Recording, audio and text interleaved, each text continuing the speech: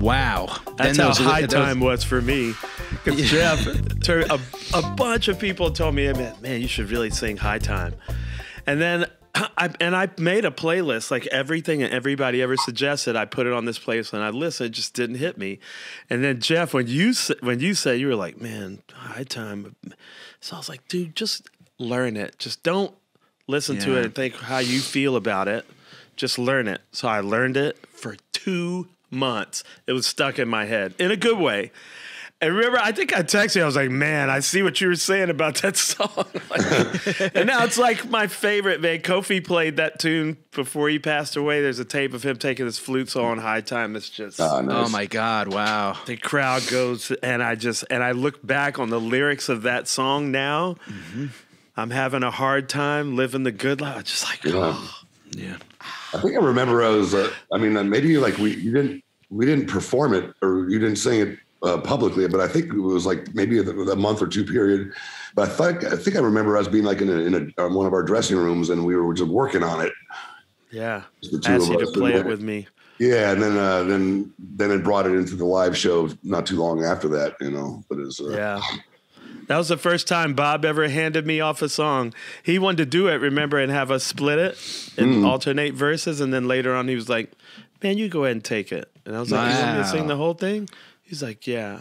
I was like, wow. I feel like it was a moment of, I don't know, I felt the paternal approval, you know, like, yeah. But, you know, it was like, it was cool. He threw you the keys. He's like, here, take the car. Just don't crash. I'm watching.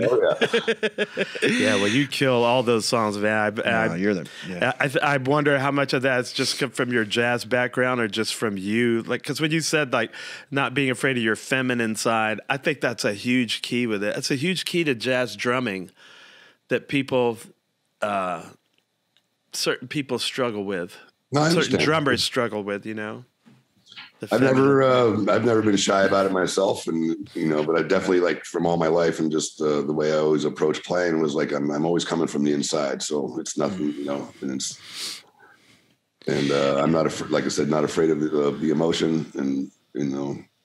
It's like I said, it is scary sometimes, but I like the challenge, you know? Yeah. But if you're not going to put it out there genuinely, I just want them, why do it? You know?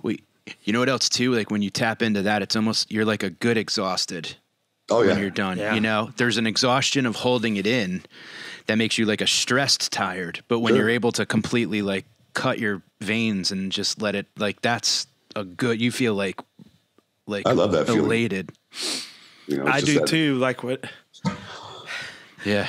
You know, you're exhausted, you know, but for good reason, you know. Yeah, exactly. It's a really satisfying exhaustion.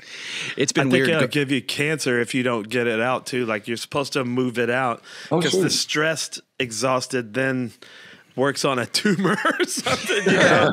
Well, that's like that great Bill Burr joke where he's like, you die at like 58 because you couldn't admit a puppy was cute. You know, like you're just pushing it down. You know, it's true though. It is, man. Yeah, we're really blessed to have that outlet to be able to release it too. You know. Well, and it's true too. Like when you think about, like, I'll take Fare Thee Well for instance, like as an example, where it literally transcended all age groups.